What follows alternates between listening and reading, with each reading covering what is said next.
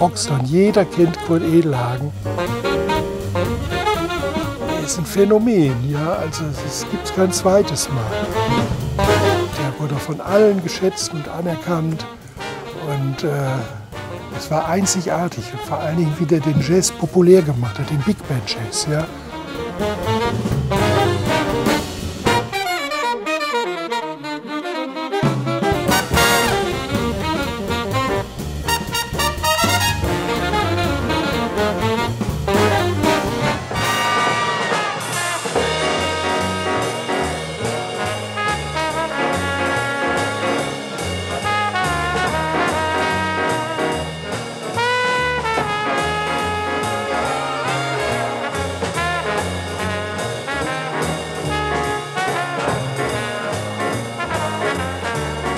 Wenn so eine Big Band da ist, die wirklich toll spielt und diese Energie dann über einen drüber schwappt, das ist das, was mich total begeistert.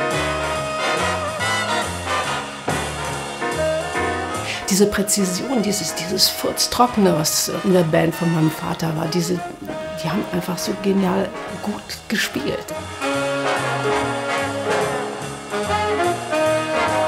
Edelhagen Jazz, der ist in einem Radioprogramm permanent vorhanden. Und das war ihm das egal, ob das jetzt nun Tanzmusik ist oder ein sehr elaboriertes Musikstück in der improvisierten Musik. Denn sehr viele dieser Impulse, die aus Köln entstehen, gehen sozusagen in Europa weiter. Ja, solange ich denken kann, ist immer Musik um mich gewesen und ich habe den ersten Geigenunterricht bei meinem Vater gehabt, da war ich etwa 6 Jahre alt. Später kam dann der Klavierunterricht dazu und mit 17 Jahren kam ich zur Volkwangschule nach Essen mit dem Ziel, Dirigent eines Symphonieorchesters zu werden. Ich bin aber auch durch die glorreiche Zeit unterbrochen worden, musste Soldat werden, hatte etwas Glück dabei, weil ich in einem Musikchor Klarinette spielen durfte und 1945 war das nichts, keine Hoffnung, kein Symphonieorchester, kein Opernhaus. Also schön kurzes mit einem Brrrr. Ja, Bobby, hau rein, Bobby.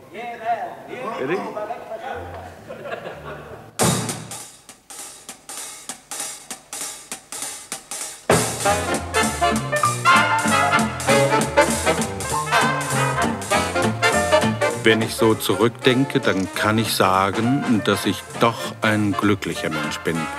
Denn auch in der schrecklichen Zeit 1945 hatte ich sehr viel Glück.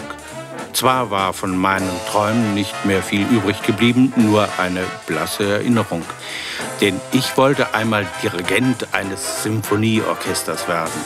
Ich habe an der Volkwangschule in Essen studiert und niemals daran gedacht, mal mit Jazz, Tanzmusik oder gar Tingeltangel mein Geld zu verdienen. Nun, es blieb mir gar nichts anderes übrig, denn am 11. Juni 1945 trat ich mit 3 anderen Musikern in einem englischen Soldatenclub auf. Und zwar in Herne, wo ich 1920 geboren wurde. Ich war der Einzige, der etwas Englisch sprach. Und so bin ich in die Rolle des Combo oder später des Bandleaders hineingeschlittert. Und meine erste Gage war ein Brötchen belegt mit einem Salatblatt. Es sprach sich rum, dass die Band gut war und so sind wir bald danach ins Haus der Kunst nach München gegangen und 1948 nach Frankfurt. Wir haben dort auf dem ersten Nachkriegsfilmball gespielt und ich habe sogar meinen ersten Frack getragen. Natürlich war er aus dem Leihhaus.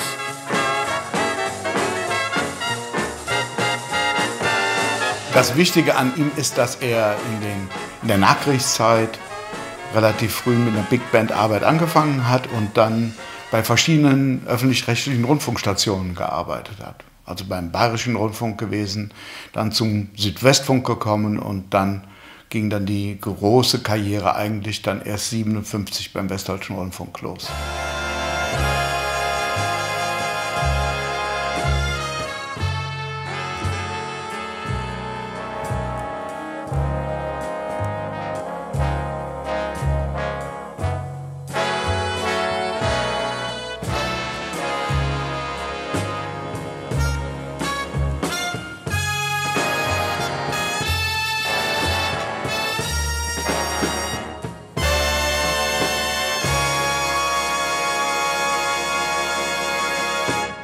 Die Aufgaben beim WDR in Köln waren sehr komplex. Wir haben auf bunten Abenden gespielt und in den ersten Fernsehsendungen mitgewirkt.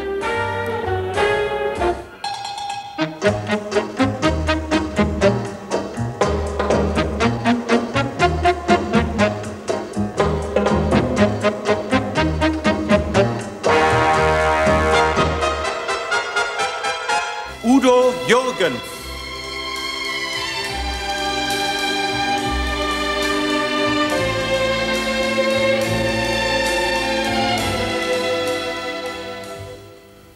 Gitte.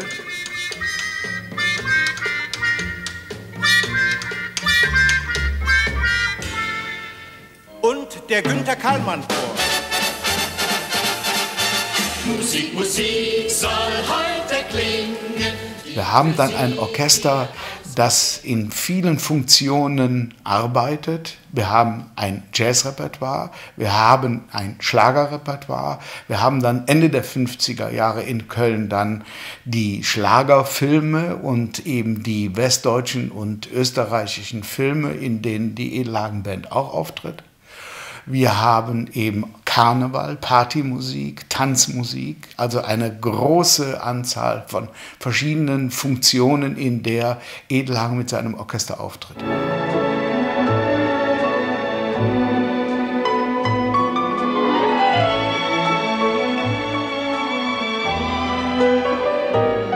Ja, aber es war ja abhängig von den Auftraggebern. Es ist ja nicht so, dass er das Programm erfindet. Das kommt bei freien Orchestern vor, wo der Dirigent sagt, oder Arrangeur, wir machen das, oder gibt es auch einen Produzenten, die bestimmen dann, was gespielt wird. Und hier wird es vorgegeben vom Sender. So, und da muss er sehen, dass er die richtigen Arrangeure bekommt, die ihm Freude machen, die auch sehr viel Spaß haben, selbst bei der Arbeit.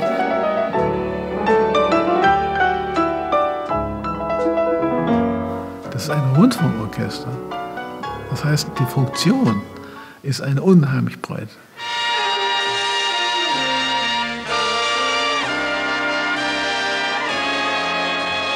Also es war eigentlich auch ein Mehrzweckorchester, wenn man das so sagen kann. WDR Big Band macht ja auch alles. Ne? Jetzt keine Tanzmusik mehr, aber wir sind in allen Stilen und Edelhagen war das auch. Die Musiker waren auch die besten Studiomusiker, mit denen konnte man alles spielen. Ne?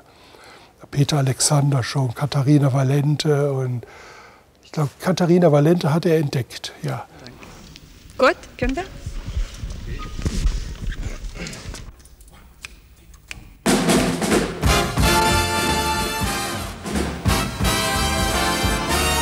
Volare, au, au, cantare, wow, wow, wow, wow. Nel blu, dipinto di blu, felice di stare lassù. E volavo, volavo, felice più in alto del sole ed ancora più su. Mentre il mondo pian piano spariva lontano laggiù. Una musica dolce suonava soltanto per me. Volare, oh, oh, oh, oh. Cantare, au, au, au, au. Nel blu, dipinto di blu, felice di stare lassù. Nel blu, dipinto di blu, felice di stare lassù. Und so habe ich in dieser Zeit mit vielen internationalen Stars zusammengearbeitet und Plattenaufnahmen gemacht.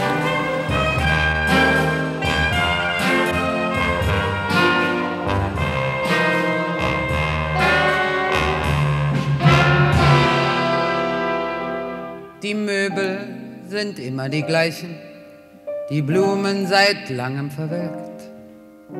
Du siehst im Fenster reflektierte Gespenster. Ein Telefon, das seit Tagen schweigt. Mein Gesicht, das sich erschrocken neigt. Reklameschild, das freudlos blinkt. Eine Hand die aus dem Taxi winkt. Der Parkplatz, der sich leert und füllt. Umarmung, die einer anderen gilt. Der Zug, der heulend im Bahnhof hält. Ein Hund, der einsam sein Nachtlied bellt. Die Schwierigkeit liegt eben darin, dass wir einmal einen Ball spielen müssen, zum anderen Mal einen bunten Abend, dann wieder ein Jazzkonzert und dann haben wir im Fernsehen irgendeine Varieté-Zaubersendung. Und da liegen meine größten Schwierigkeiten. So haben sich vor allen Dingen US-amerikanische Musiker, die dann bei Edelhagen in der internationalen Phase seiner Band gespielt haben, beschwert, dass sie anstatt Jazz zu spielen, dann im Fernsehbunker sitzen und Shows bespielen. Und da sieht man natürlich, dass eben es auch eine Schwierigkeit ist, diese verschiedenen Facetten dieser Band auch nebeneinander setzen zu können und auch zu trennen. Denn für den Hörfunk des Westdeutschen Rundfunks hat Edelhagen nun mal Jazz gespielt.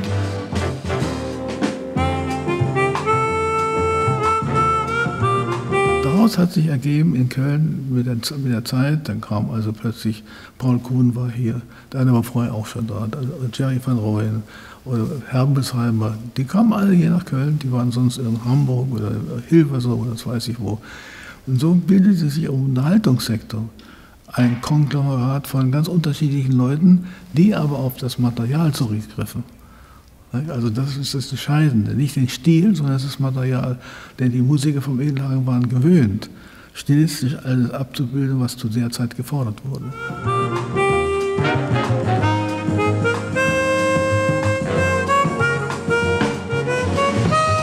Das waren ab 57 bis 72, 74 rund 230 bis 300 Titel pro Jahr.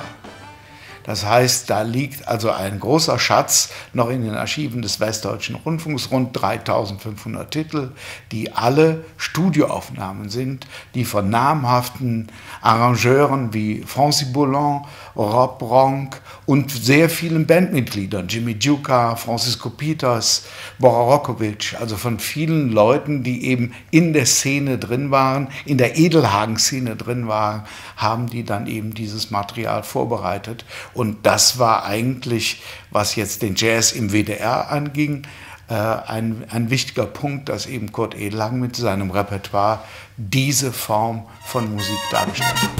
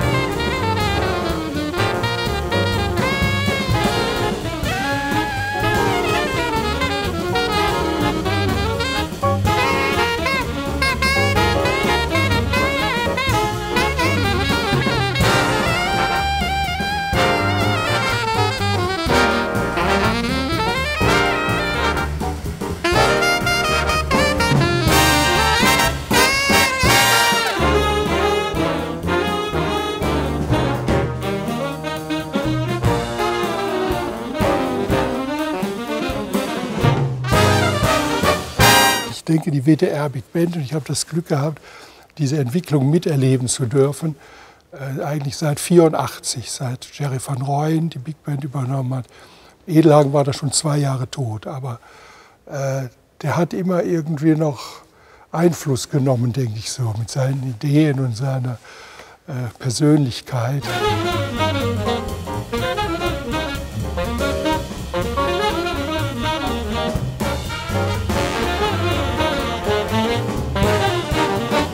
Man muss sich vorstellen, nach dem Krieg gab es in Deutschland keine Big Band-Kultur. Im Gegensatz zu Holland und Frankreich und so. Und wenn da jemand plötzlich wie Kurt Edelhagen Big Band-Fan ist, weil der kennt die Big Bands von Stan Kenton, da gibt es auch Bilder, wo mit Stan Kenton Händeschütteln steht. Und der wusste also, wie eine Big Band zu klingen hat, eher als die Musiker, mit denen er damals zu tun hatte. Ne? Und das erfordert viel Arbeit und auch wahrscheinlich preußische Strenge.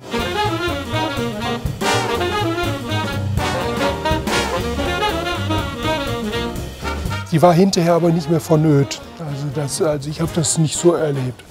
Im Gegenteil, ich war Nutznießer, wenn ich neben Bubi Aderholz saß oder Heinz Kretschmer. Das war rechts und links so, das war so eine tolle Vorgabe. Dann habe ich automatisch auch so gespielt. Ne?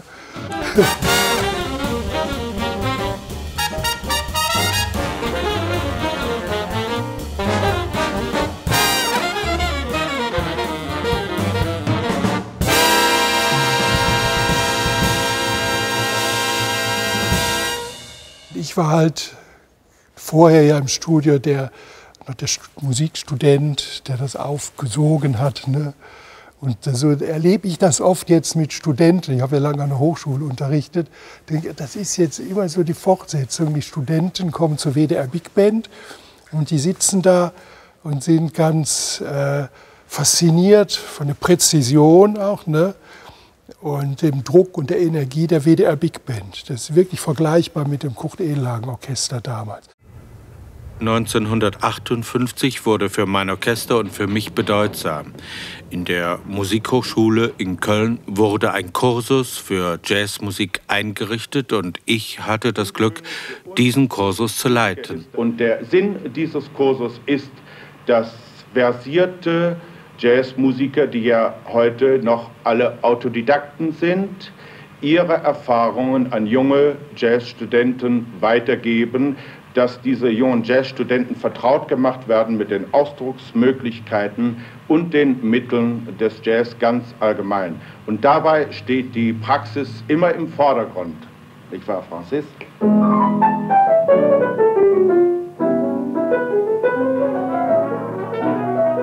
Es ist so eine unglaubliche Zeit gewesen auch. Also es war schon offen, also für so einen Jungen wie mich damals, nicht für 21. Ich war ja in der Band und dann die anderen, die sind dann einmal in der Woche zur Musikhochschule unterrichtet und Edelhagen hat die Klasse da angefangen, nicht? Und ich war in der Band, also ich habe da direkt gelernt, nicht? Der war ein bisschen streng, nicht? Aber mit mir, ich kam gut mit ihm aus. Ja, richtige Freundschaft. Er gab mir auch Tipps natürlich. Und ja, es kam vor, dass man probte und dass man zum Beispiel 1, 2 Takte, nicht? An einem Tag probte, nicht? Also wenn ich jetzt überlege noch, das war eigentlich ungeheuerlich. Ich habe das wirklich alles im Kopf gehabt, nicht? Ja, vielleicht ist der kleine Hävelmann, der immer mehr wollte, nie in mir gestorben. Ich wollte es immer schöner haben und immer besser, aber auch nicht nur an Präzision, was das Technische allein angeht, sondern auch an Ausdruck. Und ich glaube, dass mit diesem Orchester das zu beweisen ist. Ja. Ich liebe das Schönste und ich mag das Schönste und möchte auch das beste Orchester haben. Und habe mit diesen Leuten eben mehr gearbeitet, nicht nur mein Brot verdient, nicht nur meine Miete damit bezahlen können mit dem Erwerb, sondern ich liebe dieses Orchester und will es so schön wie nur möglich haben. Und das ist meine Präzision. Das ist eigentlich mehr eine, ich sagte es vorher schon mal, Selbstdarstellung, die eben nur bei mir in dieser Form möglich ist. Aber die Präzision zerstört niemals die Seele und niemals den Ausdruck.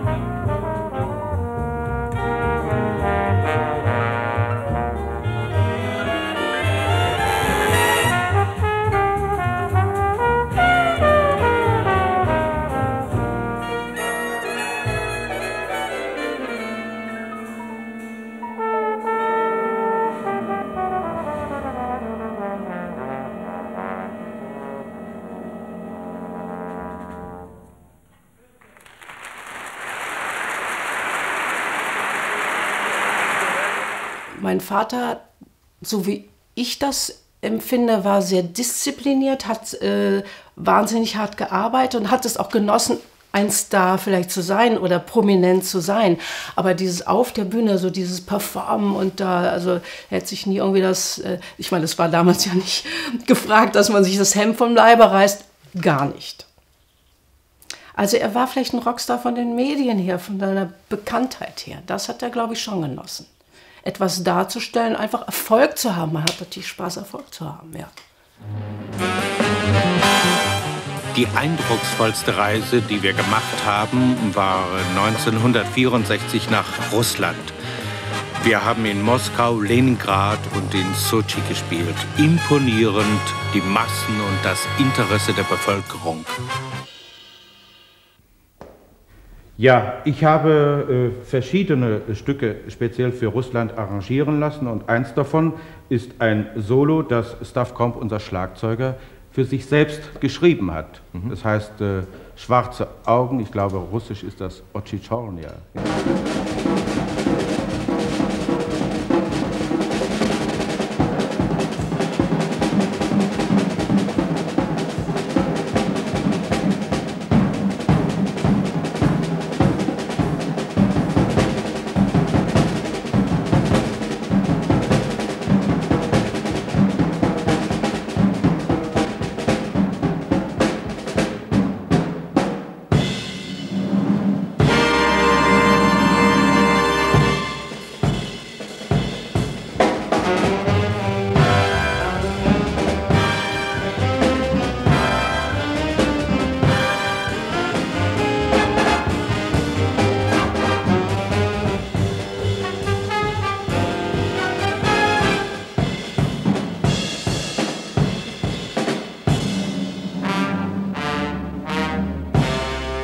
Russland-Tournee, nicht? Und das war Anfang 64. Wir waren in Moskau 10 Tage immer ausverkauft. Da waren 20.000 Leute, immer in großen Stadien, nicht? Und die waren total, also verrückt nach der Musik, begeistert, nicht? Wir waren im Osten, wir waren im Westen, doch in Kolonia, da ist am besten. Ja. Sie haben in Moskau gespielt, Sie haben in Leningrad gespielt, Sie haben in Mitteldeutschland gespielt, in Ostberlin und in Dresden und jetzt in Prag. Ist dieses Publikum, das zu Jazzkonzerten kommt, ist das wohl informiert über die Strömungen des Jazz oder ist es einfach nur aus Neugier, weil da etwas Exotisches kommt, bereit, sich das anzuhören? Na, ich glaube, man ist sehr gut informiert, und zwar über den Rundfunk und teilweise über das Fernsehen und vor allen Dingen über die Schallplatte. Die Voice of America ist genauso zu hören wie die Jazzsendung des Westdeutschen Rundfunks zum Beispiel. Junge Menschen, die hier in ein Jazzkonzert gehen, die ziehen sich bewusst etwas herausfordernd salopp an. Ist das drüben auch so? Man zieht sich auch bewusst herausfordernd, nehme ich an, aber man erscheint im Smoking und im Abendkleid. Das also ist genau umgekehrt? Genau umgekehrt, aber auch eine Protesthaltung, nehme ich an.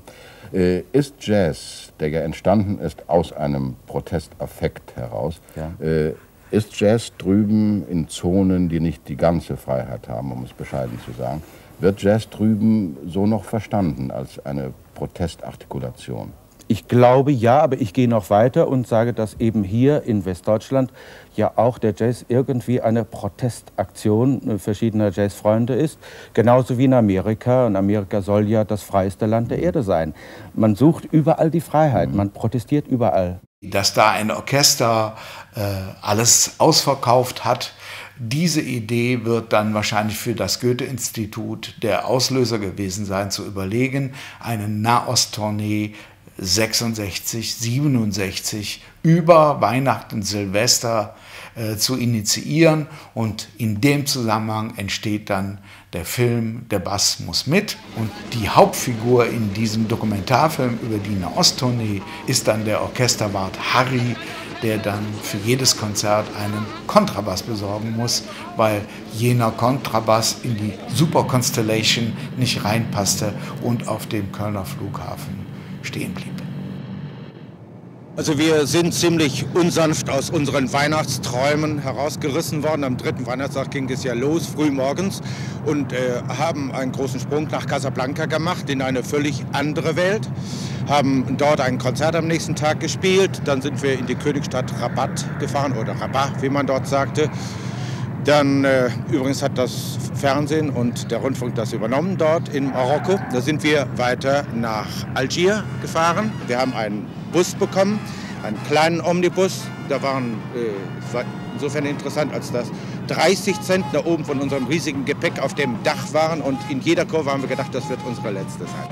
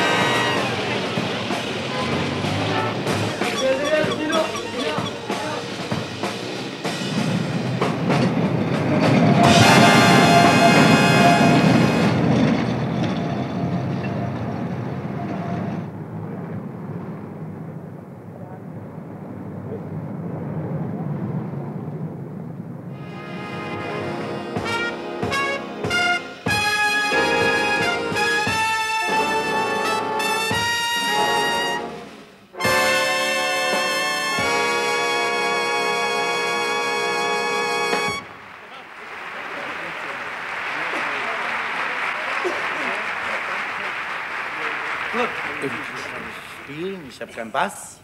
Der ist immer noch nicht da. Also Kein Bass, keine Musik.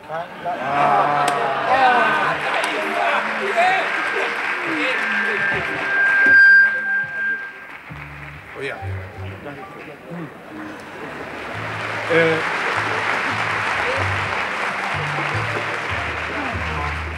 Ich nehme an, dass heute auch einige Deutsche da sind und denen möchten wir ein paar Evergreens vorspielen.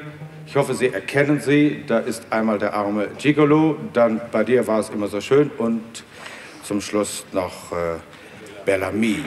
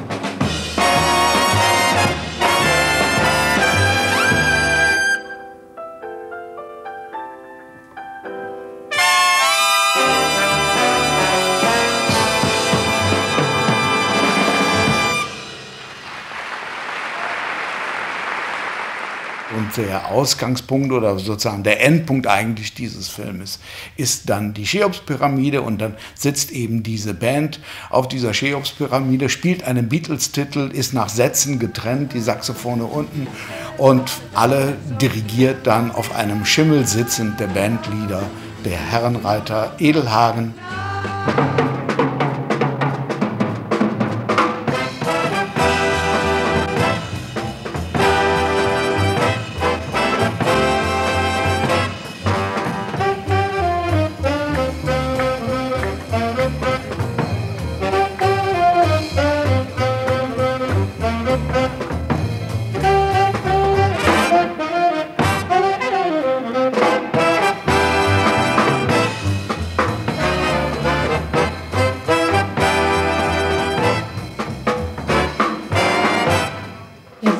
Genau. Ich meine, das ist von dieser Tournee in Marokko. Das hat er, glaube ich, von da mitgebracht. Das hing bei uns. Meine Güte. Ist das von ganz früher? Oh Gott, von zu Hause. Junkersdorf. Der Papi. Nein. Meine Schwester? Die Viola. Mami. Klein Marina. Da kommt der Boxer Ingo.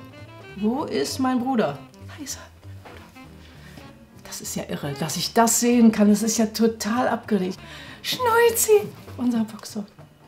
Oh mein Gott, das Klavier. Was haben wir da gearbeitet und auch gelitten dran. Mami, Bruder. Das ist unsere Bücherwand. Hier ist noch ein bisschen übrig.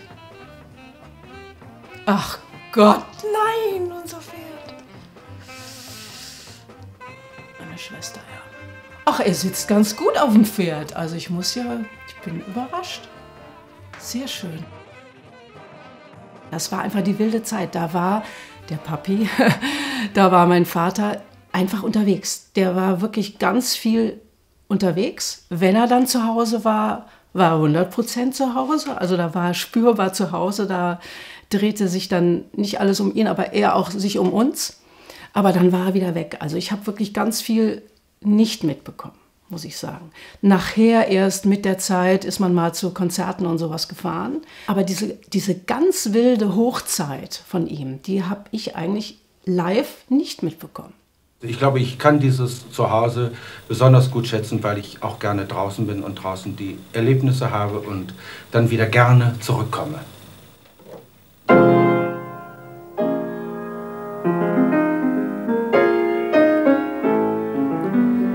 Also wir haben uns zu Hause auch mal hingesetzt und haben zum Metronom wirklich präzise Übungen gemacht, jetzt was das Timing angeht und so. Das haben wir wirklich gemacht und das fand ich aber auch toll. Ich meine, irgendwann, der Vater ist halt so nah, wenn das dann der Lehrer wird, gibt es auch mal Rabereien. Ja, so war das. Aber er wusste natürlich, wovon er redet und das fand ich schon genial. Ja.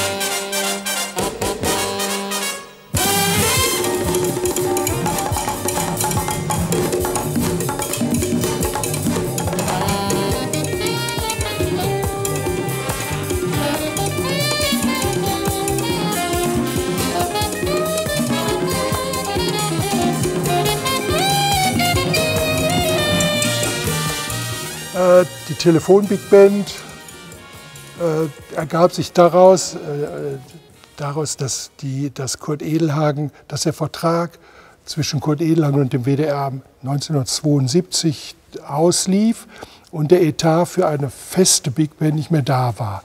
Er hatte noch einen Vertrag und hat dann aber für privat, es ging immer um private Galas und Konzerte, Stadtfeste und so weiter. Dazu brauchte er eine Big Band. Und viele seiner Musiker lebten hier in Köln oder im Kölner Umraum und die wurden dann angerufen per Telefon. Habt ihr Zeit? Wir haben da wieder einen Job oder dann und dann, dort und dort. Und so ergab sich, dann hatten wir dann die Telefon-Big Band. Ne? Also ich war da festes Mitglied zwischen 76 und 82, in dem Jahr seines Todes. Die Bläser in dieser Telefonband, das waren die besten, weit und breit, besten Studiomusiker, zum größten Teil aus seinem Jazzorchester noch. Und ich habe da dazwischen gesessen und immer nur gestaunt, wie viel ich von denen lernen konnte. Ne? It takes a lot. Woo. Yeah, yeah, yeah, yeah, yeah. A lot of love. A lot of loving. A whole lot of kissing. A whole lot of love. Make that man understand now.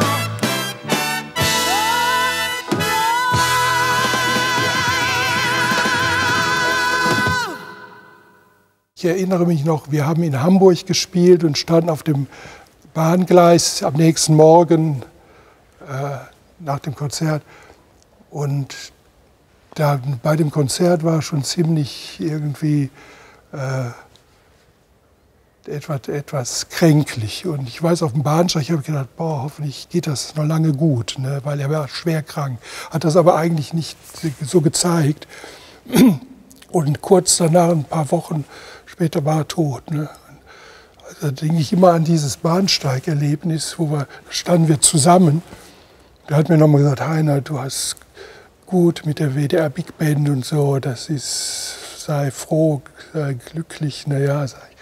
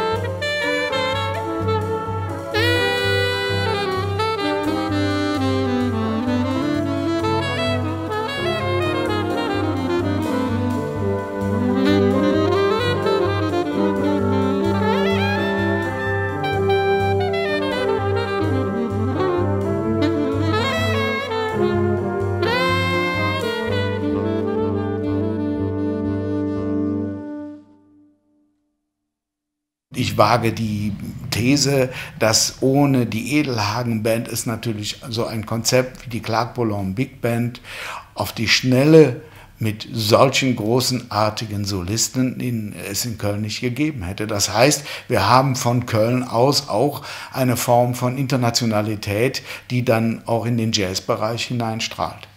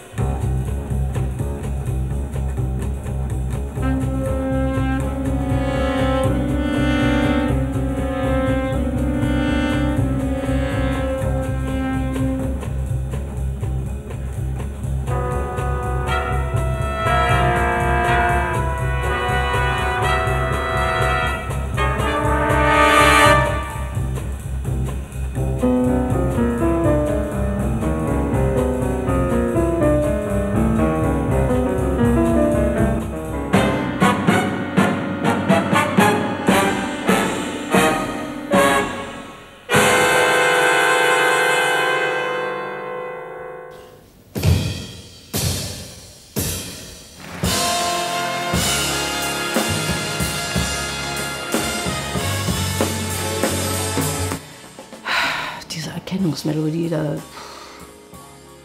ist nur hier, das haut mir immer sofort rein. Das wurde halt gespielt auf seiner Beerdigung. Das war ein Schock. Das war echt ein Schock. Ein positiver und auch, das war diese Party, da, di, da, da.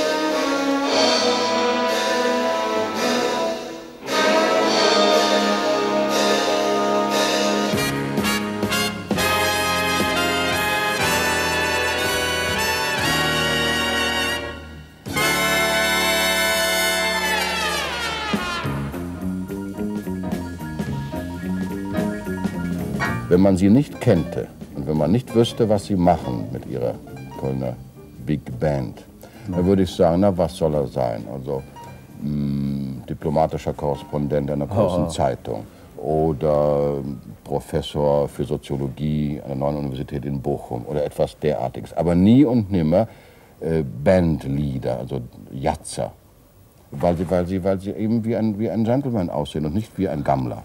Ja, ich bin ziemlich hilflos im Augenblick, aber ich kann nur sagen, dass für mich ja der Jazz keine Protestaktion ist. Aha.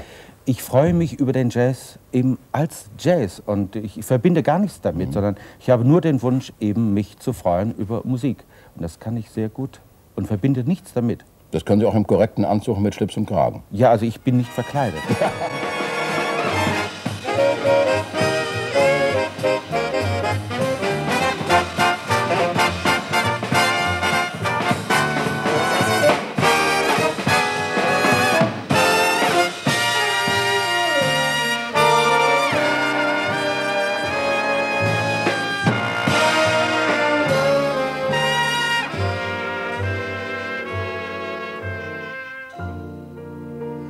Thank